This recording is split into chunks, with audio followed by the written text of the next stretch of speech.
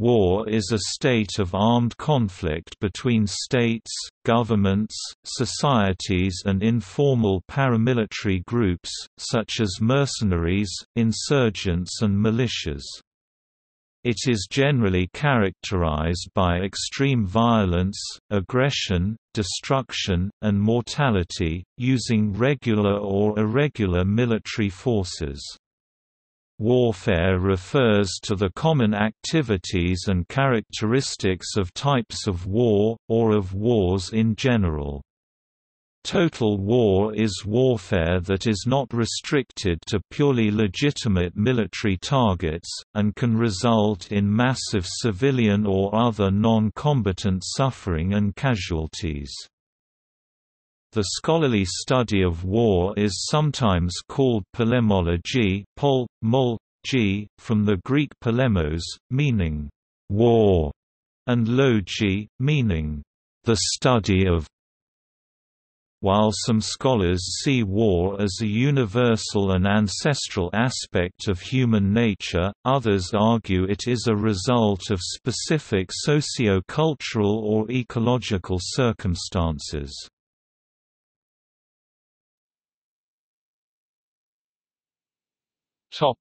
Etymology. The English word war derives from the 11th century Old English words were and were, from Old French were, also guerre as in modern French, in turn from the Frankish *guerre, ultimately deriving from the Proto-Germanic *werzo, mixture, confusion. The word is related to the Old Saxon weren, Old High German weren, and the German verwirren, meaning, to confuse, to perplex, and to bring into confusion.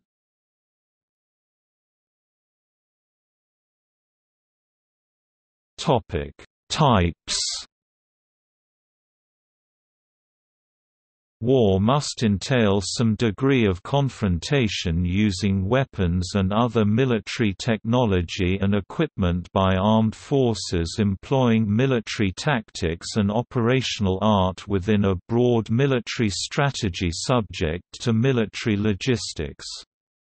Studies of war by military theorists throughout military history have sought to identify the philosophy of war, and to reduce it to a military science. Modern military science considers several factors before a national defense policy is created to allow a war to commence: the environment in the areas of combat operations, the posture national forces will adopt on the commencement of a war, and the type of warfare troops will be engaged in. Asymmetric warfare is a conflict between belligerents of drastically different levels of military capability and/or size. Biological warfare, or germ warfare, is the use of weaponized biological toxins or infectious agents such as bacteria, viruses, and fungi. Chemical warfare involves the use of weaponized chemicals in combat. Poison gas as a chemical weapon was principally used during World War I, and resulted in over 1 million estimated casualties, including more than 100,000 civilians. Civil war is a war between forces belonging to the same nation or political entity. Conventional warfare is declared war between states in which nuclear, biological, or chemical weapons are not used or see limited deployment. Cyberwarfare involves the actions by a nation-state or international organization to attack and attempt to damage another nation's information systems. Insurgency is a rebellion against authority, when those taking part in the rebellion are not recognized as belligerents, lawful combatants. An insurgency can be fought via counter-insurgency warfare, and may also be opposed by measures to protect the population, and by political and economic actions of various kinds aimed at undermining the insurgents' claims against the incumbent regime. Information warfare is the application of destructive force on a large scale against information assets and systems, against the computers and networks that support the four critical infrastructures: the power grid, communications, financial, and transportation. Nuclear warfare is warfare in which nuclear weapons are the primary, or a major, method of achieving capitulation. Total war is warfare by any means possible, disregarding the laws of war, placing no limits on legitimate military targets, using weapons and tactics resulting in significant civilian casualties, or demanding a war effort requiring significant sacrifices by the friendly civilian population. Unconventional warfare, the opposite of conventional warfare, is an attempt to achieve military victory through acquiescence, capitulation, or clandestine support for one side of an existing conflict. War of aggression is a war for conquest or gain rather than self-defense. This can be the basis of war crimes under customary international law. War of liberation, wars of national liberation or national liberation revolutions are conflicts fought by nations to gain independence.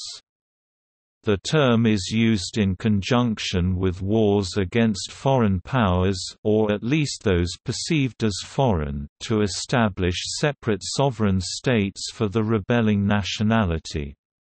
From a different point of view, these wars are called insurgencies, rebellions, or wars of independence. History. The earliest recorded evidence of war belongs to the Mesolithic cemetery site 117, which has been determined to be approximately 14,000 years old. About 45% of the skeletons there displayed signs of violent death. Since the rise of the state some 5,000 years ago, military activity has occurred over much of the globe. The advent of gunpowder and the acceleration of technological advances led to modern warfare.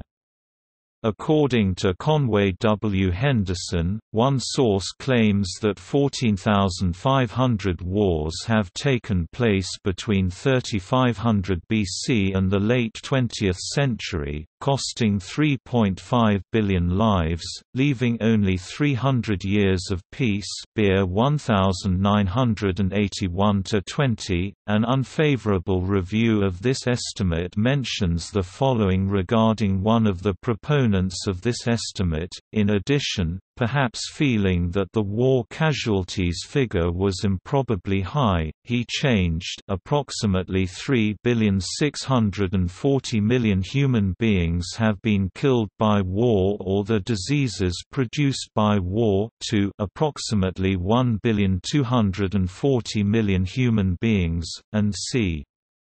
The lower figure is more plausible, but could also be on the high side, considering that the 100 deadliest acts of mass violence between 480 BCE and 2002 CE, wars and other man-made disasters with at least 300,000 and up to 66 million victims, claimed about 455 million human lives in total. Primitive warfare is estimated to have accounted for 15.1% of deaths and claimed 400 million victims. Added to the aforementioned and perhaps too high figure of 1,240 million between 3500 BC and the late 20th century, this would mean a total of 1,640 million people killed by war, including deaths from famine and disease caused by war, throughout the history and prehistory of mankind. For comparison, an estimated 1,680 million people died from infectious diseases in the 20th century. Nuclear warfare breaking out in August 1988, when nuclear arsenals were at peak level, and the aftermath thereof, could have reduced human population from 5,150,000,000 by 1,850,000,000 to 3,300,000,000 within a period of about 1 year, according to a projection that did not consider the most severe predictions concerning nuclear winter.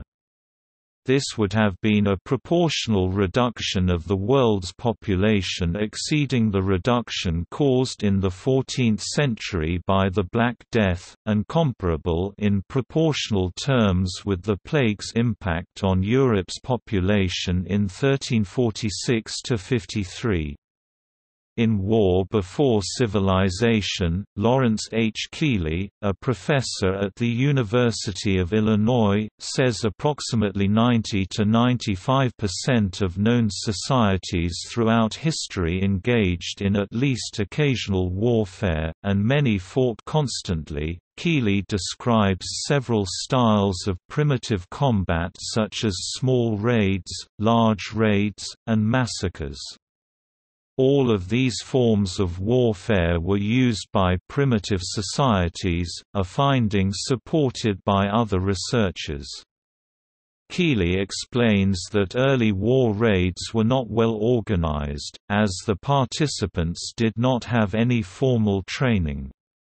Scarcity of resources meant defensive works were not a cost-effective way to protect the society against enemy raids. William Rubenstein wrote, "Pre-literate societies, even those organized in a relatively advanced way, were renowned for their studied cruelty. Archaeology yields evidence of prehistoric massacres more severe than any recounted in ethnography, i.e., after the coming of the Europeans, in Western Europe. Since the late 18th century, more than 150 conflicts and about 600 battles have taken place.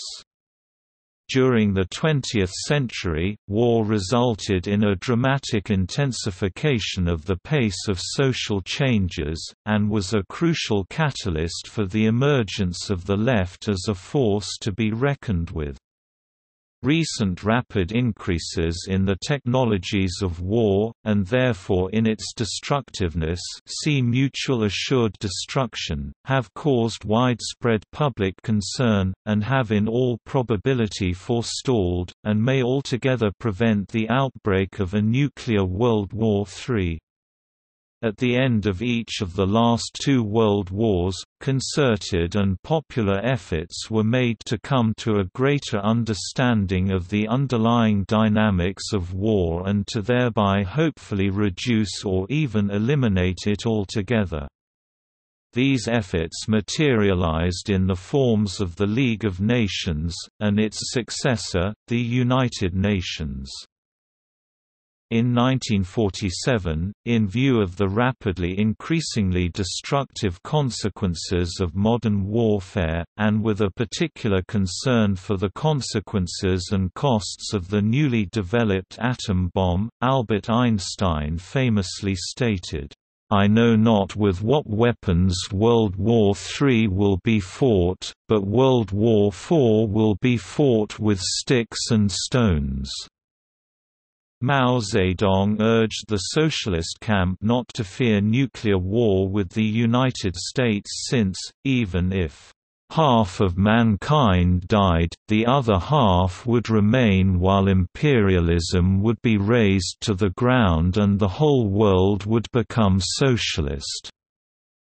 The Human Security Report 2005 documented a significant decline in the number and severity of armed conflicts since the end of the Cold War in the early 1990s. However, the evidence examined in the 2008 edition of the Center for International Development and Conflict Management's Peace and Conflict study indicated the overall decline in conflicts had stalled.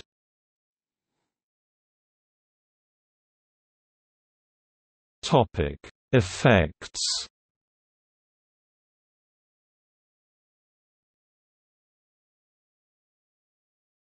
Topic: Military and civilian casualties in recent human history.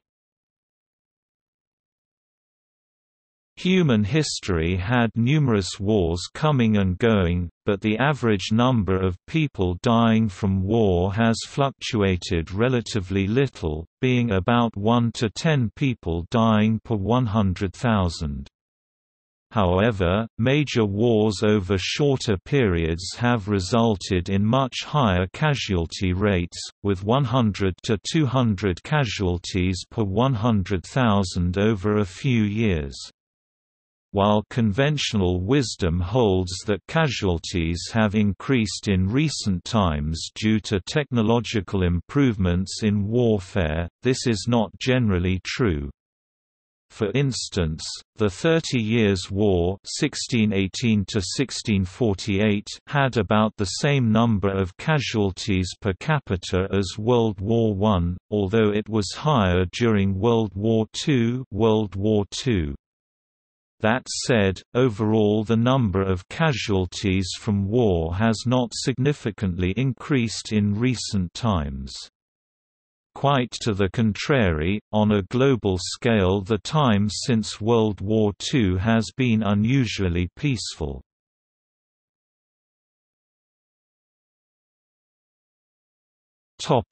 Largest by death toll. The deadliest war in history, in terms of the cumulative number of deaths since its start, is World War II, from 1939 to 1945, with 60 to 85 million deaths, followed by the Mongol conquests at up to 60 million. As concerns a belligerent's losses in proportion to its pre-war population, the most destructive war in modern history may have been the Paraguayan War. See Paraguayan War casualties. In 2013, war resulted in 31,000 deaths, down from 72,000 deaths in 1990. In 2003, Richard Smalley identified war as the sixth biggest problem out of 10 facing humanity for the next 50 years.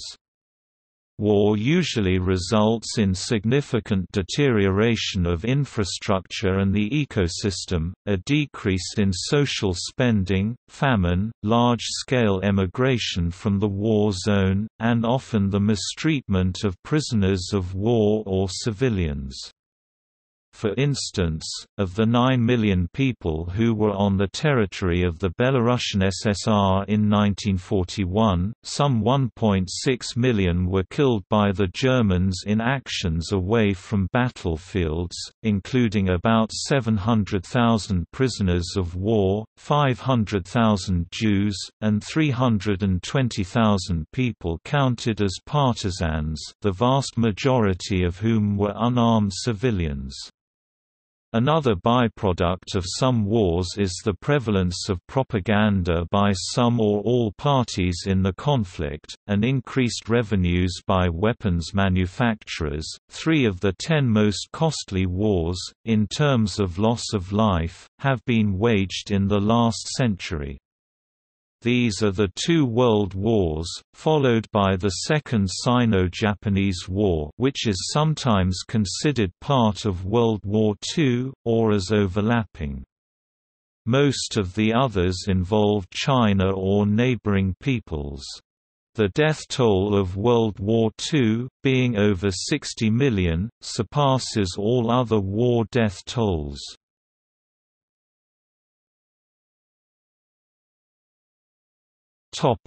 On military personnel. Military personnel subject to combat in war often suffer mental and physical injuries, including depression, post-traumatic stress disorder, disease, injury, and death. In every war in which American soldiers have fought in, the chances of becoming a psychiatric casualty, of being debilitated for some period of time as a consequence of the stresses of military life, were greater than the chances of being killed by enemy fire. During World War II, research conducted by U.S. Army Brigadier General S.L.A. Marshall found, on average, 15% to 20% of American riflemen in World War II combat fired at the enemy. In Civil War Collector's Encyclopedia, F.A. Lord notes that of the 27,574 discarded muskets found on the Gettysburg battlefield, nearly 90% were loaded, with 12,000 loaded more than once and 6,000 loaded 3 to 10 times. These studies suggest most military personnel resist firing their weapons in combat, that, as some theorists argue, human beings have an inherent resistance to killing their fellow human beings. Swank and Marchand's World War II study found that after 60 days of continuous combat, 98% of all surviving military personnel will become psychiatric casualties. Psychiatric casualties manifest themselves in fatigue cases, confusional states, conversion hysteria, anxiety, obsessional and compulsive states, and character disorders. 1/10 of mobilized American men were hospitalized for mental disturbances between 1942 and 1945, and after 35 days of uninterrupted combat, 98% of them manifested psychiatric disturbances in varying degrees. Additionally, it has been estimated anywhere from 18% to 54% of Vietnam War veterans suffered from post-traumatic stress disorder. Based on 1860 census figures, 8% of all white American males aged 13 to 43 died in the American Civil War, including about 6% in the North and approximately 18% in the South. The war remains the deadliest conflict in American history, resulting in the deaths of 620,000 military personnel. United States military casualties of war since 1775 have totaled over 2 million. Of the 60 million European military personnel who were mobilized in World War I, 8 million were killed, 7 million were permanently disabled, and 15 million were seriously injured. During Napoleon's retreat from Moscow, more French military personnel died of typhus than were killed by the Russians. Of the 450,000 soldiers who crossed the Niemen on 25 June 1812, less than 40,000 returned. More military personnel were killed from 1500 to 1914 by typhus than from military action. In addition, if it were not for modern medical advances, there would be thousands more dead from disease and infection. For instance, during the 7 Years' War, the Royal Navy reported it conscripted 184,899 sailors, of whom 133,708 died of disease or were missing. It is estimated that between 1985 and 1994, 378,000 people per year died due to war.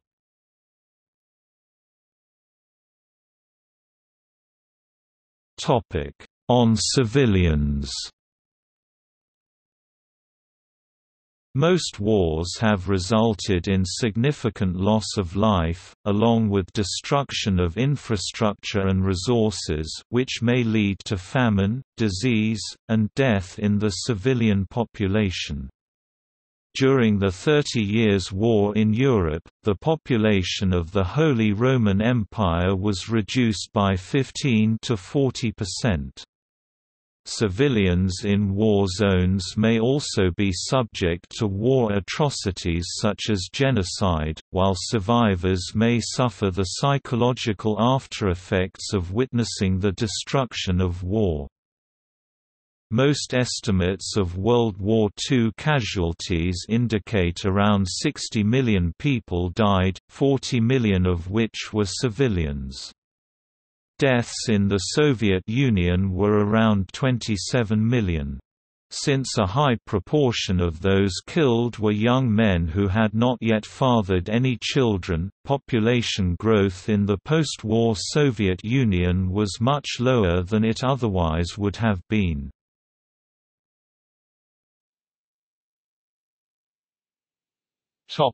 On the economy. Once a war has ended, losing nations are sometimes required to pay war reparations to the victorious nations. In certain cases, land is ceded to the victorious nations. For example, the territory of Alsace-Lorraine has been traded between France and Germany on 3 different occasions. Typically, war becomes intertwined with the economy, and many wars are partially or entirely based on economic reasons. Some economists believe war can stimulate a country's economy. High government spending for World War II is often credited with bringing the U.S. out of the Great Depression by most Keynesian economists, but in many cases, such as the wars of Louis XIV, the Franco-Prussian War, and World War I, warfare primarily results in damage to the economy of the countries involved. For example, Russia's involvement in World War I took such a toll on the Russian economy that it almost collapsed and greatly contributed to the start of the Russian Revolution of 1917.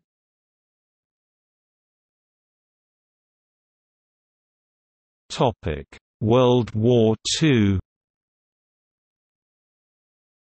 World War II was the most financially costly conflict in history. Its belligerents cumulatively spent about $1 trillion on the war effort, as adjusted to 1940 prices. The Great Depression of the 1930s ended as nations increased their production of war materials. By the end of the war, 70% of European industrial infrastructure was destroyed. Property damage in the Soviet Union inflicted by the Axis invasion was estimated at a value of 679 billion rubles.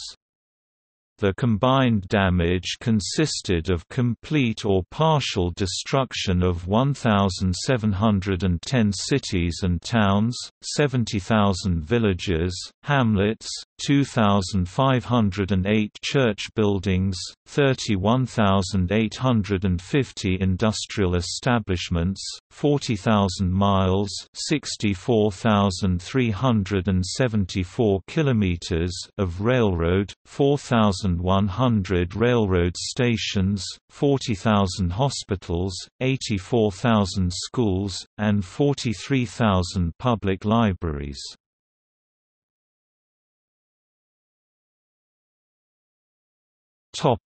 On the arts. War leads to forced migration causing potentially large displacements of population.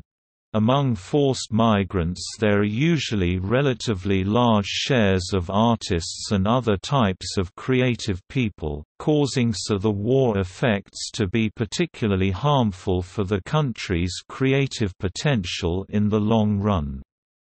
War also has a negative effect on an artist's individual life cycle output. In war, cultural institutions, such as libraries, can become targets in themselves. Their elimination was a way to denigrate and demoralize the enemy population. The impact such destruction can have on a society is important because, in an era in which competing ideologies fuel internal and international conflict, the destruction of libraries and other items of cultural significance is neither random nor irrelevant. Preserving the world's repositories of knowledge is crucial to ensuring that the darkest moments of history do not endlessly repeat themselves.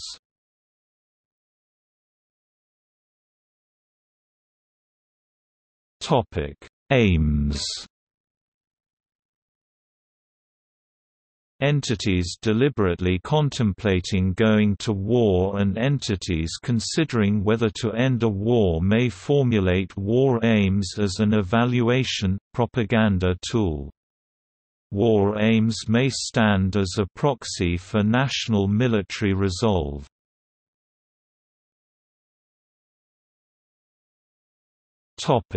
Definition.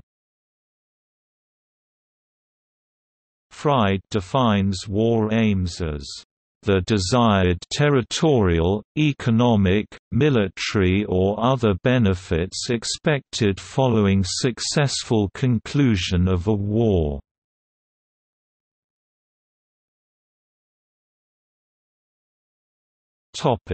Classification. Tangible, intangible aims. Tangible war aims may involve, for example, the acquisition of territory, as in the German goal of Lebensraum in the first half of the 20th century, or the recognition of economic concessions, as in the Anglo-Dutch Wars. Intangible war aims, like the accumulation of credibility or reputation, may have more tangible expression. Conquest restores prestige, annexation increases power. Explicit, implicit aims. Explicit war aims may involve published policy decisions. Implicit war aims can take the form of minutes of discussion, memoranda and instructions. Positive, negative aims. Positive war aims cover tangible outcomes. Negative war aims forestall or prevent undesired outcomes. War aims can change in the course of conflict and may eventually morph into peace conditions, the minimal conditions under which a state may cease to wage a particular war.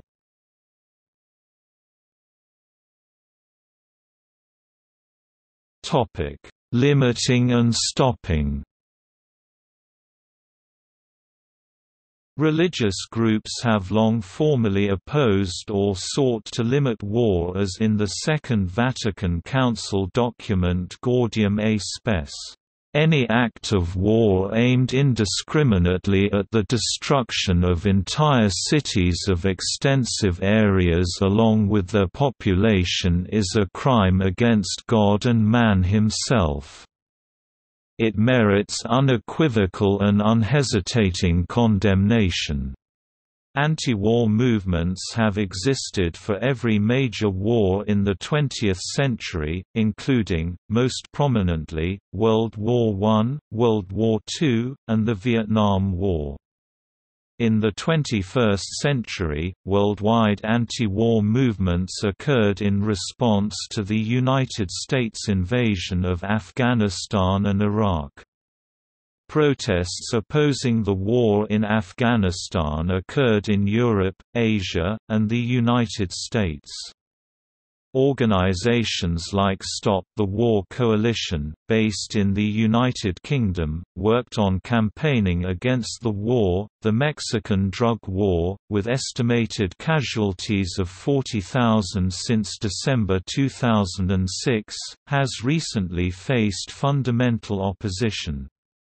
In 2011, the Movement for Peace and Justice has started a popular middle-class movement against the war.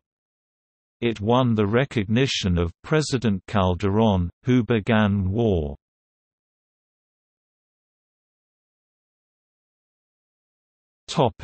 Theories of motivation.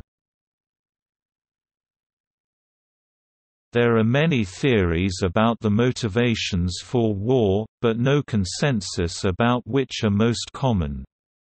Karl von Clausewitz said, "Every age has its own kind of war, its own limiting conditions, and its own peculiar preconceptions."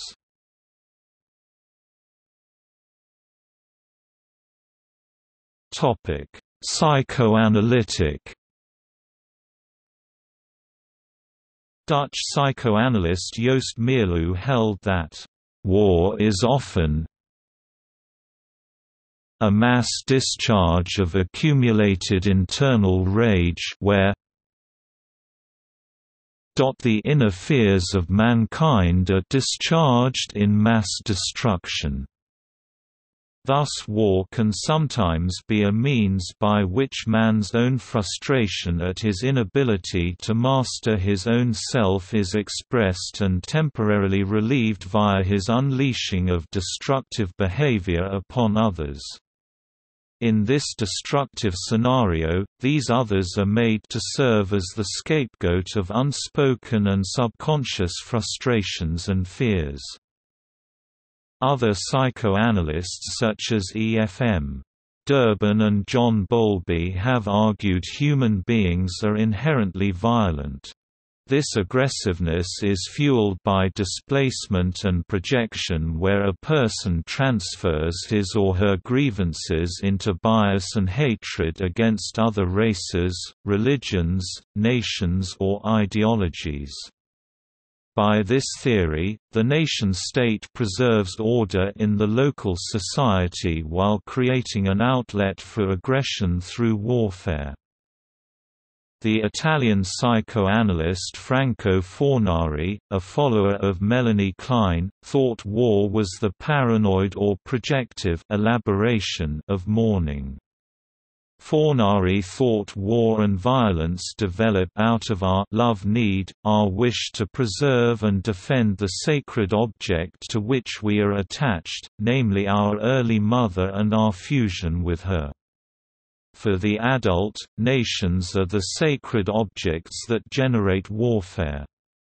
Fornari focused upon sacrifice as the essence of war, the astonishing willingness of human beings to die for their country, to give over their bodies to their nation.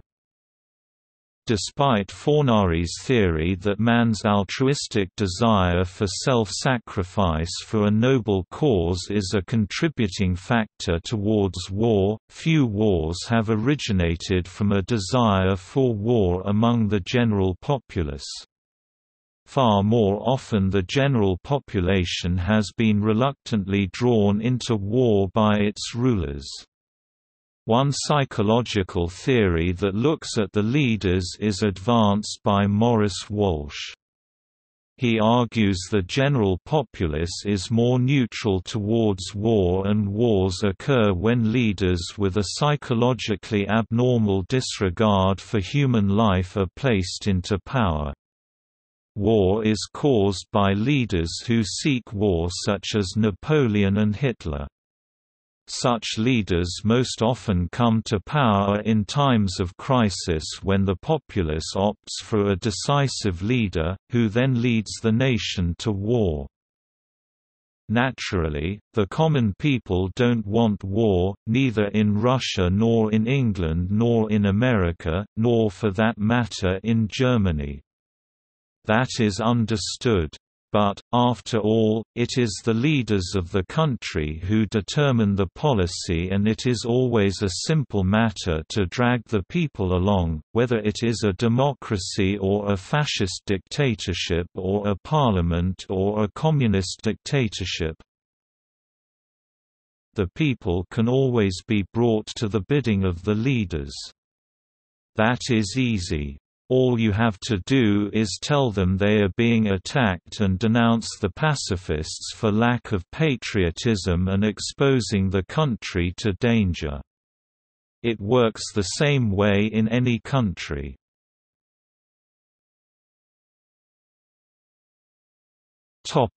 Evolutionary. Several theories concern the evolutionary origins of warfare. There are two main schools. One sees organized warfare as emerging in or after the Mesolithic as a result of complex social organization and greater population density and competition over resources. The other sees human warfare as a more ancient practice derived from common animal tendencies, such as territoriality and sexual competition. The latter school argues that since warlike behavior patterns are found in many primate species such as chimpanzees, as well as in many ant species, group conflict may be a general feature of animal social behavior. Some proponents of the idea argue that war, while innate, has been intensified greatly by developments of technology and social organization such as weaponry and states. Psychologist and linguist Steven Pinker argued that war-related behaviors may have been naturally selected in the ancestral environment due to the benefits of victory. He also argued that in order to have credible deterrence against other groups as well as on an individual level, it was important to have a reputation for retaliation, causing humans to develop instincts for revenge as well as for protecting a group's or an individual's reputation, honor. Crowfoot and Wrangham have argued that warfare, if defined as group interactions in which coalitions attempt to aggressively dominate or kill members of other groups, is a characteristic of most human societies. Those in which it has been lacking tend to be societies that were politically dominated by their neighbors. Ashley Montagu strongly denied universalistic instinctual arguments, arguing that social factors and childhood socialization are important in determining the nature and presence of warfare. Thus, he argues, warfare is not a universal human occurrence and appears to have been a historical invention, associated with certain types of human societies. Montagu's argument is supported by ethnographic research conducted in societies where the concept of aggression seems to be entirely absent, e.g. the Chewang and Semai of the Malay Peninsula. Bobby S. Lowe has observed correlation between warfare and education, noting societies where warfare is commonplace encourage their children to be more aggressive.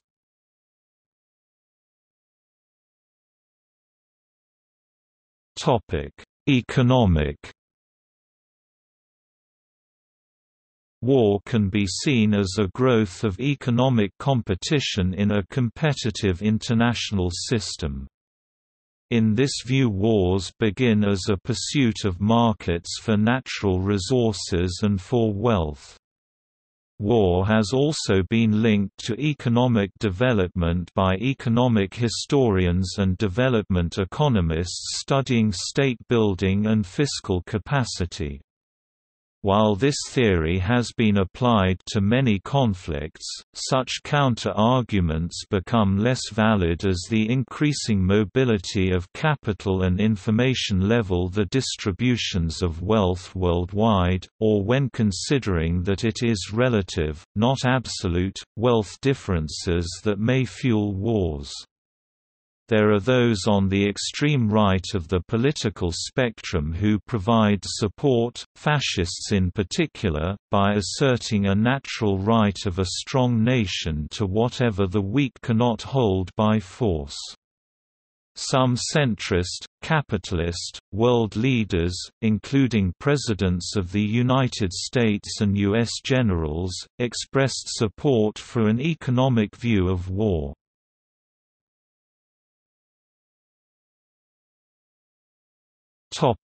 Marxist. The Marxist theory of war is quasi-economic in that it states all modern wars are caused by competition for resources and markets between great imperialist powers, claiming these wars are a natural result of the free market and class system. Part of the theory is that war will disappear once a world revolution, overthrowing free markets and class systems, has occurred. Marxist philosopher Rosa Luxemburg theorized that imperialism was the result of capitalist countries needing new markets. Expansion of the means of production is only possible if there is a corresponding growth in consumer demand. Since the workers in a capitalist economy would be unable to fill the demand, producers must expand into non-capitalist markets to find consumers for their goods, hence driving imperialism.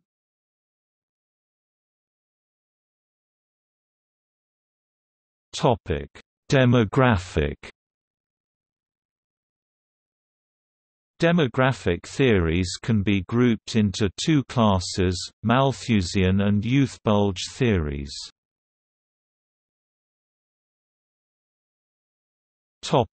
Malthusian. Malthusian theories see expanding population and scarce resources as a source of violent conflict. Pope Urban II in 1095, on the eve of the First Crusade, spoke, "For this land which you now inhabit, shut in on all sides by the sea and the mountain peaks, is too narrow for your large population, it scarcely furnishes food enough for its cultivators. Hence it is that you murder and devour one another, that you wage wars, and that many among you perish in civil strife. Let hatred, therefore, depart from among you, let your quarrels end. Enter upon the road to the Holy Sepulchre, wrest that land from a wicked race, and subject it to yourselves." This is one of the earliest expressions of what has come to be called the Malthusian theory of war, in which wars are caused by expanding populations and limited resources. Thomas Malthus (1766–1834) wrote that populations always increase until they are limited by war, disease, or famine.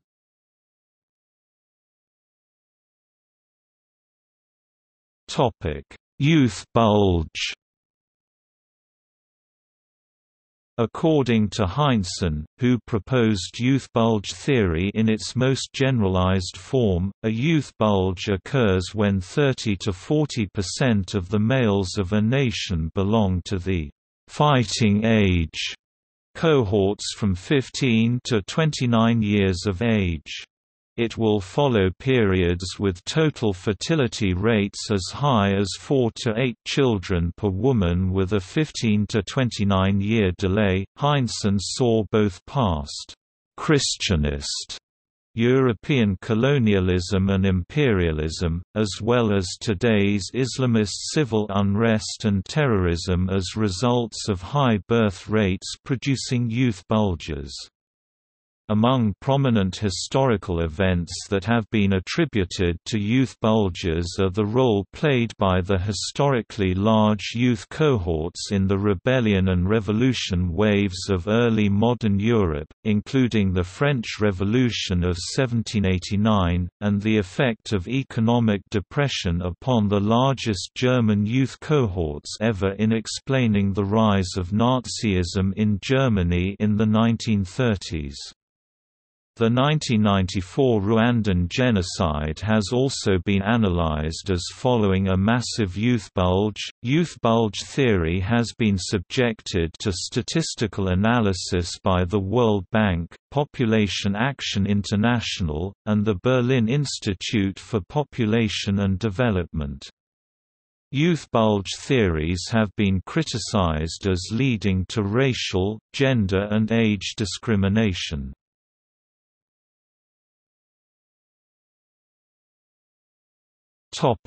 Rationalist. Rationalism is an international relations theory or framework.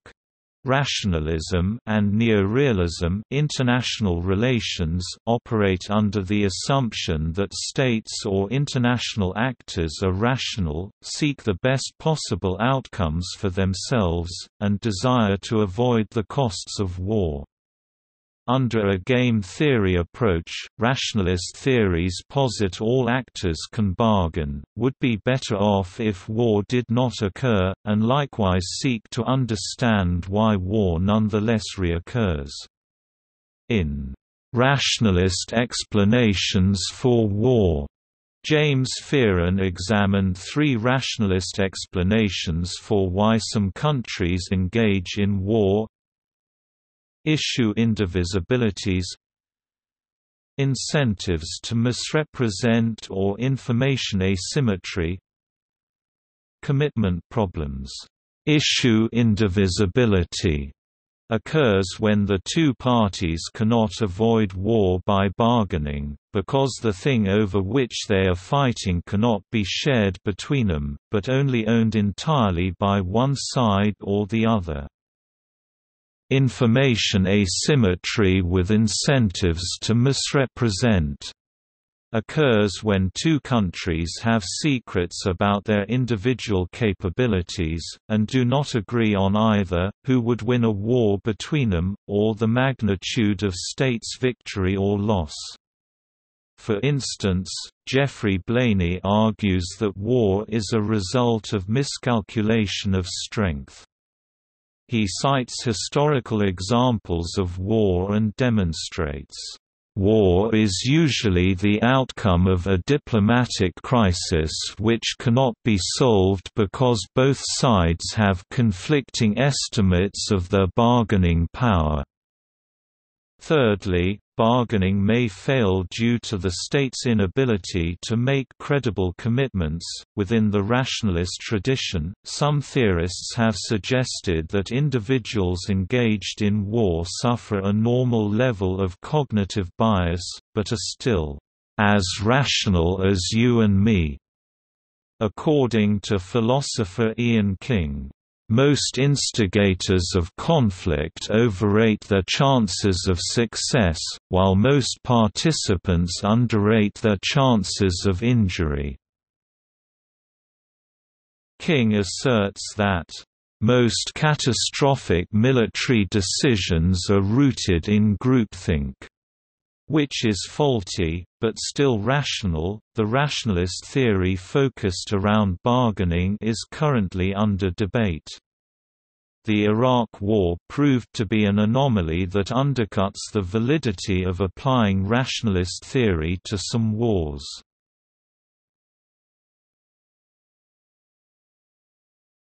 Topic: Political science. The statistical analysis of war was pioneered by Lewis Fry Richardson following World War I. More recent databases of wars and armed conflict have been assembled by the Correlates of War Project, Peter Brecker, and the Uppsala Conflict Data Program. The following subsections consider causes of war from system, societal, and individual levels of analysis. This kind of division was first proposed by Kenneth Waltz in Man, the State, and War and has been often used by political scientists since then.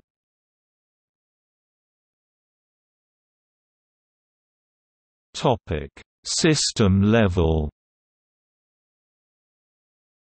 There are several different international relations theory schools. Supporters of realism in international relations argue that the motivation of states is the quest for security, and conflicts can arise from the inability to distinguish defense from offense, which is called the security dilemma. Within the realist school, as represented by scholars such as Henry Kissinger and Hans Morgenthau, and the neo-realist school represented by scholars such as Kenneth Waltz and John Mearsheimer, two main sub-theories are balance of power theory. States have the goal of preventing a single state from becoming a hegemon, and war is the result of the would-be hegemon's persistent attempts at power acquisition. In this view, an international system with more equal distribution of power is more stable, and movements toward unipolarity are destabilizing. However, evidence has shown power polarity is not actually a major factor in the occurrence of wars.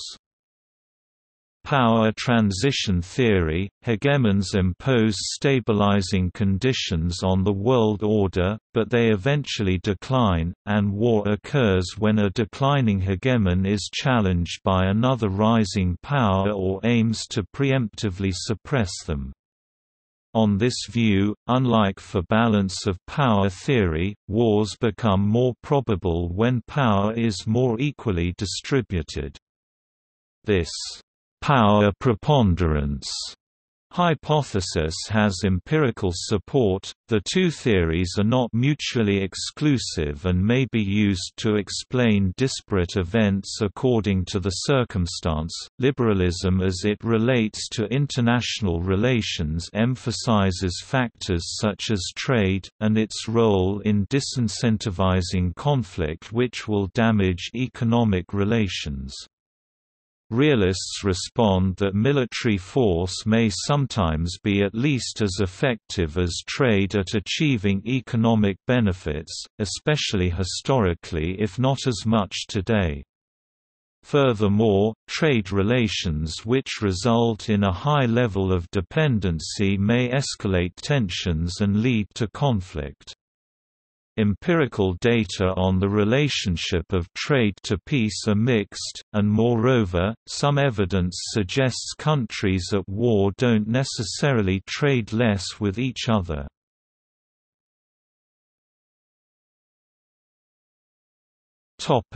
Societal level. Diversionary theory, also known as the scapegoat hypothesis, suggests the politically powerful may use war as a diversion or to rally domestic popular support. This is supported by literature showing out-group hostility enhances in-group bonding, and a significant domestic rally effect has been demonstrated when conflicts begin.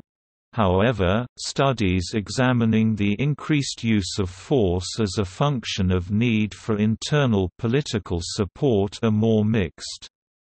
U.S. wartime presidential popularity surveys taken during the presidencies of several recent U.S. leaders have supported diversionary theory.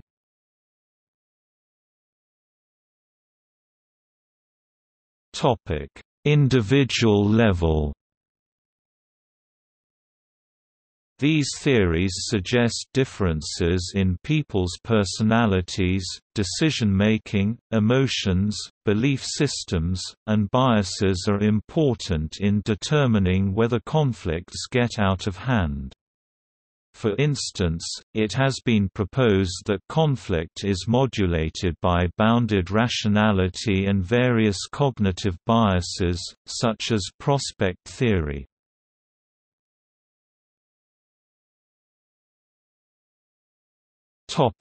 Ethics.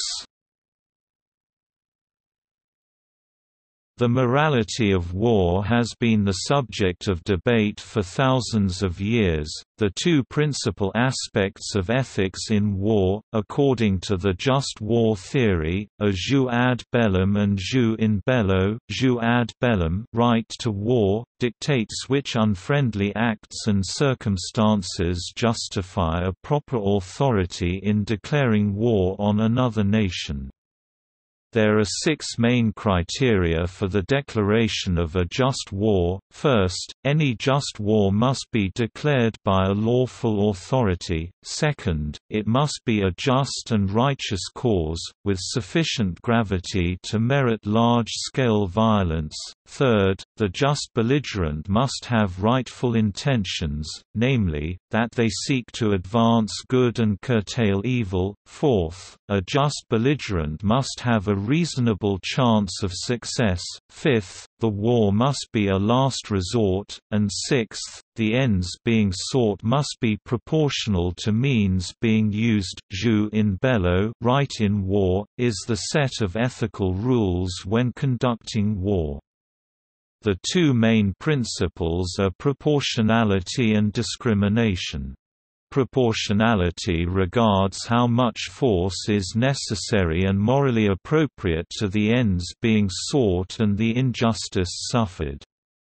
The principle of discrimination determines who are the legitimate targets in a war, and specifically makes a separation between combatants, who it is permissible to kill, and non-combatants, who it is not. Failure to follow these rules can result in the loss of legitimacy for the just war belligerent. The just war theory was foundational in the creation of the United Nations and in international law's regulations on legitimate war, fascism, and the ideals it encompasses, such as pragmatism, racism, and social Darwinism, hold that violence is good. Pragmatism holds that war and violence can be good if it serves the ends of the people, without regard for universal morality. Racism holds that violence is good so that a master race can be established, or to purge an inferior race from the earth, or both. Social Darwinism asserts that violence is sometimes necessary to weed the unfit from society so civilization can flourish. These are broad archetypes for the general position that the ends justify the means. Louis Koza, U.S. conflict theorist and sociologist, argued conflict provides a function and a process whereby a succession of new equilibriums are created. Thus, the struggle of opposing forces, rather than being disruptive, may be a means of balancing and maintaining a social structure or society.